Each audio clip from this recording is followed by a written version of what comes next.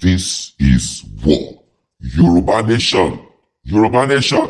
This is Mcoluomo, Lagos Agbero, Tinubu's boy. This is war. War. Sunday Igboho. Yes, they are ready. They are ready. Mcoluomo is ready. They are ready. Anything, èèyàn tó bá pààyàn, ó máa padà pa ni. Èèyàn tó bá ń ṣèkà, ó máa padà ṣèkà fún ni.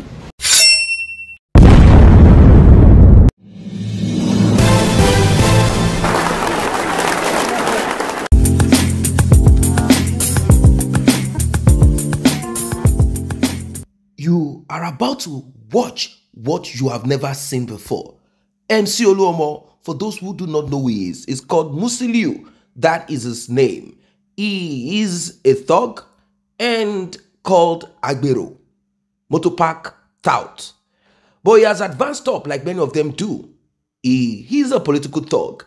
He is one of the boys, one of the major boys of Bola Ahmed Tinubu, the APC presidential candidate. And you know what? I'm going to be here with you. We are going to watch. We are going to listen to what he has to say. And do not forget to like and share this video. Do not forget to subscribe if you are new here. And if you're a returning subscriber or you've been here with us all the way, I say thank you for returning and thank you for being here. Mcoluomo, he said, Yoruba nation is against his Oga Bola Ahmed Tinubu.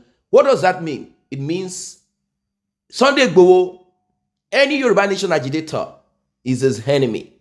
This is what it is. And like I said at the beginning, this is war. Let us get right into it. Mo dẹ̀ padà lájà because mo fọlọ́wọ́n ọba mi lẹ̀ mo dẹ̀ kó lórí ìgbàgbọ́ mi. Mo kó lórí nǹkan tó bá wọn lẹ́nu kó fẹnu sọ. Let them say it's no concern me. Kàn sọ kò mú mi. Ìwọ tó bá ní proof anything. Èèyàn tó bá pààyàn ó máa padà pa ni. Èèyàn tó bá ń ṣèkà ó máa padà ṣèkà fún ni. Èèyàn tó bá ń ba tọmọ lọ́mọ jẹ́ ó máa padà ba tọmọ ẹ̀ jẹ́ ni. Èèyàn tó bá ń ṣe dáadáa tó ń nomi ojú èèyàn nù Ọlọ́run ọba máa padà ṣàánú òun náà.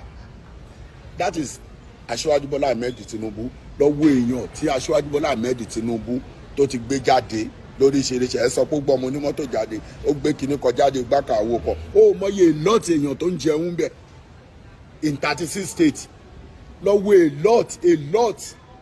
a lot nínú nǹkan táwa dẹ́ ní níwọ̀nba ti wá níwọ̀nba tèmi ní níwọ̀nba mi so yẹn sì iyọ̀ oyin rẹ̀ lọ bẹ́ẹ̀ I try my best believe me èmi ò kàn ń pariwo ni mo ń ṣẹni tó máa ṣe nǹkan fún táyé tó máa sọ fún kọ́hìndé no èmi ò dẹ́ ń gbóúnjẹ lẹ́nu èèyàn èmi ò ń bá tèèyàn jẹ ṣé tiẹ̀ kí n ṣe tèmi ní nǹkan tó ní kálukú bá ṣe á bá lọ́jọ́ ọ̀la ẹ̀ believe me please ẹ̀yin èèyàn mi mo fọlọ́wọ́n ọba bẹ̀yìn mo fẹ́ ẹlẹ́dàá yín bẹ̀yìn ìwọ tó bá ro báàdì sọmọ lọ́mọ rántí pọ́ máa ro báàdì sọmọ ẹ o ìwọ tó bá ṣàánú ọmọ lọ́mọ rántí pọ́ máa ṣàánú ọmọ tiẹ̀ náà so ní abroad lẹ́nu ìwé ẹ jọ̀ọ́ nítorí Ọlọ́run mo fọlọ́wọ́n ọba bẹ̀yìn ẹ jẹ́ ká gbárùkù pọ̀ ká gbé Aṣíwájú Bọ́lá Ahmed Tinubu ká gbé dé ipò ààrẹ Nàìjíríà ká dẹ̀ wá fi àdúrà ká fi tì pé kọ́lọ́wọ́n ọbẹ̀ Elédùmarè kó ṣíjú àánú wa kó ṣì wò wọ́n lójú lágbọ́rọ̀ lọ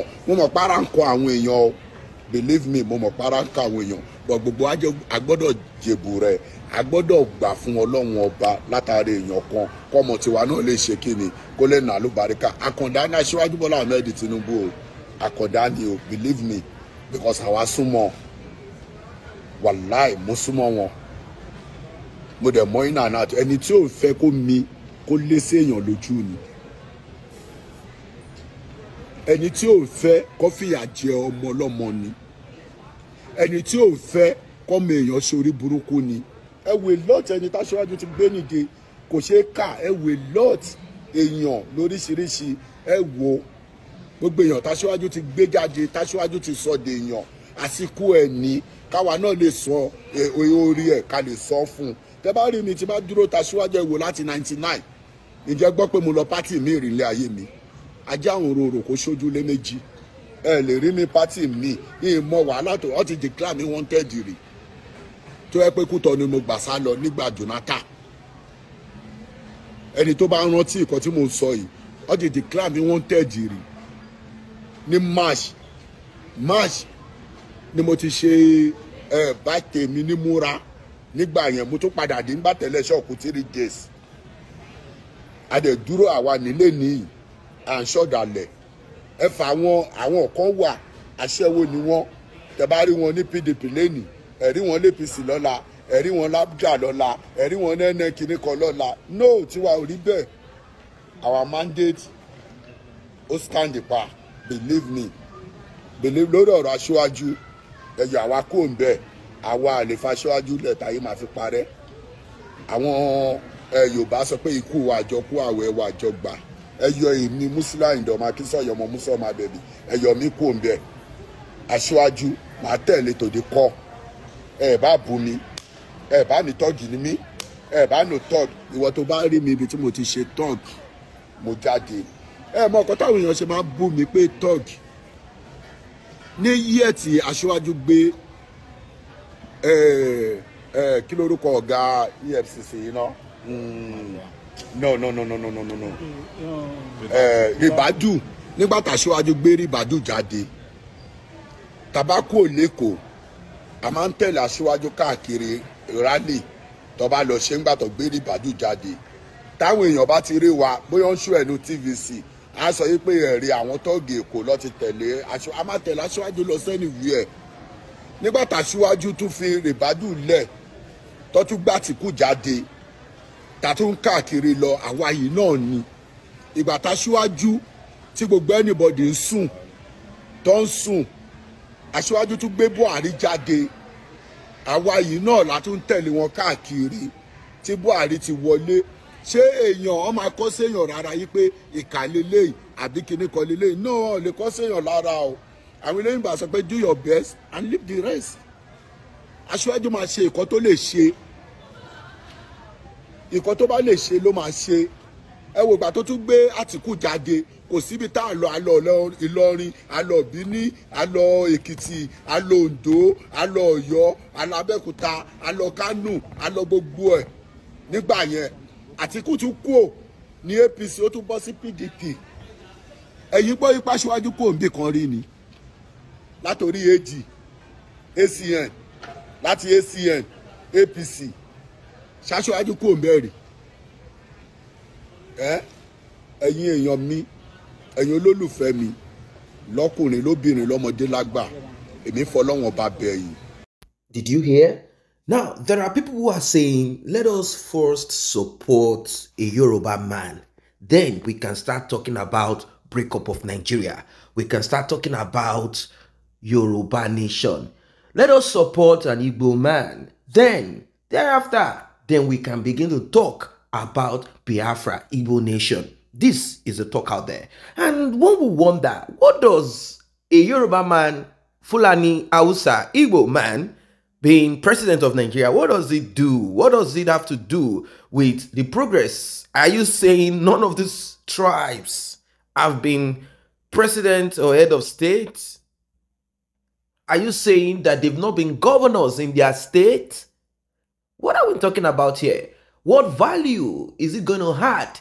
Does it make you feel better that a Yoruba man is president and you walk around Nigeria, you go into the bank and say, give me loan? Yoruba man is the president. Are you going to go to the north of Nigeria and say, I want to take this piece of land to rear pigs because a Yoruba man is president of Nigeria?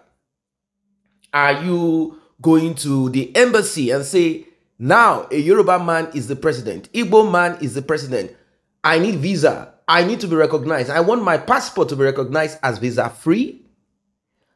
How does this add value to your life? It is simply called sectional aggrandizement, tribal aggrandizement, where people believe or feel or have this false notion that having someone from their own region as head of state or president had value to them, gives them that extra, whereas it is nothing. It's going to just probably boost the ego of the so-called president and criminals around him and his family. They are the ones who are going to benefit from it, not you.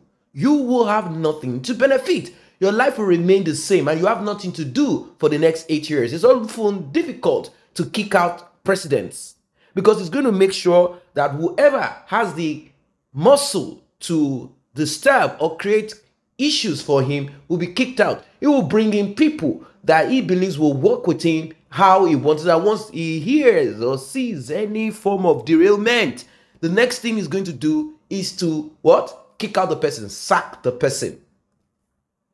Well, this is what it is. 2023, it is a do or die affair. Bola Ahmed Tinubu is heading towards that seat, and he believes that that seat belongs to him. I know that the likes of Obasanjo and the rest of them are working behind the scene with certain individuals, but as it is now, even Obasanjo does not have mouth anymore. Unless it's going to call for military takeover, which he won't want to spearhead anyway. Unless he wants to do this before his demise. That is it. Bola Ahmed Tinubu APC, they are working real hard, and we've heard some vituperations right, left, and center, name calling, and many things. You see, even Buhari that came to campaign for Bola Ahmed Tinubu, there are certain things that were expected of him to have said in a way that he should say it. But he's also trying to be, he's trying to play it in a way so that when he retires, he'll be able to sit down amongst the criminals like himself. Criminals. Yes, these are thieves who pretend to be a better thief or people of integrity than the other. It's so sad. This is what we have on our hands. Sunday Igboho is where he is, and I'm sure there is no government that will allow Sunday Igboho return. It is just not possible, because Sunday Igboho is not going to return and shut his mouth. It will be like they've paid him and he has been betrayed. This is a journey sometimes of no return, unless you are ready to shut your mouth, like Masob leader Nwazurike. Look at Nnamdi Kanu. If they release him, if he open his mouth, they will pick him again, and this will be his demise. They will make sure they humble you because they have the resources. So it is a do or die affair, and these people have mechanisms ready to fight. Don't forget to like and share this video. Do not forget to subscribe if you are just coming across this channel. And for those who are returning subscriber or you've been here, I say thanks for returning and thanks for being here.